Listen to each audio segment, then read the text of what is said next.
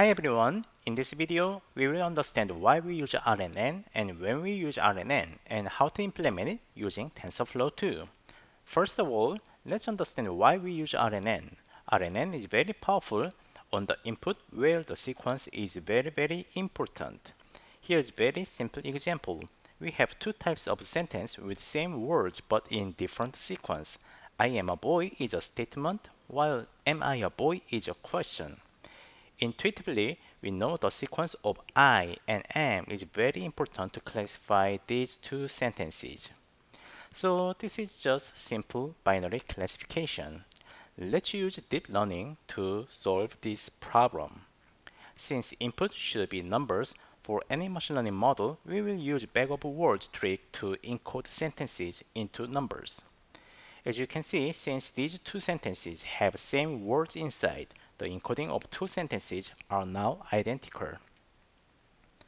Therefore, the deep learning model cannot differentiate these two sentences. What was the main issue here?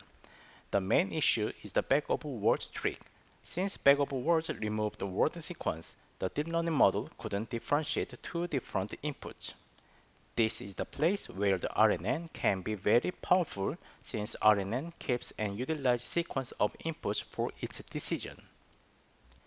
Let's see how the RNN keeps input sequence. First word I comes into RNN cell and the RNN cell returns output. And then the second word M is coming. Here you can see the current RNN cell utilizes previous output with current input to return its output. And same thing happens to the next RNN cell. Eventually, the last output can represent the whole sentence as a numeric value, and as you have seen, the vector has generated with a sequence of inputs. Since the output is a vector, we can use the dense layer with softmax to classify this sentence into statement or question class.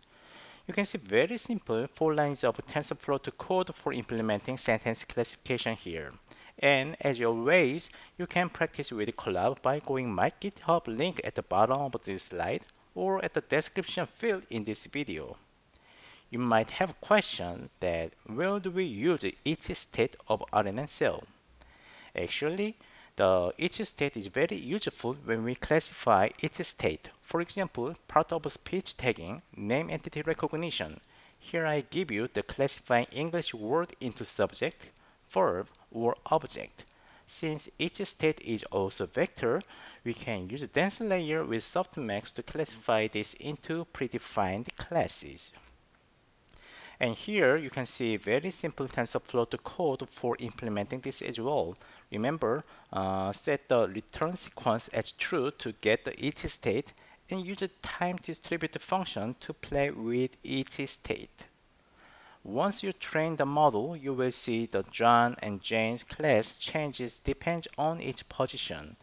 You can practice this also from my GitHub link as well. RNN cell state and output is just identical value. For example, you can see that the last RNN cell state and output are identical from this slide as well. You may be interested in how the RNN cell calculates state and output. So here you go. First thing to remember is that the RNN cell uses two inputs, where the first input is the current token and the second input is the previous RNN cell's output. And most importantly, we should remember there is just one RNN cell and we just reuse it. What it means is that the all RNN cell for each input has the same weight and bias.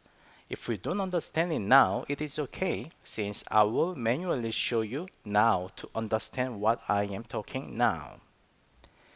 As I said, the RNN cell takes the previous RNN cell's output and the current input value.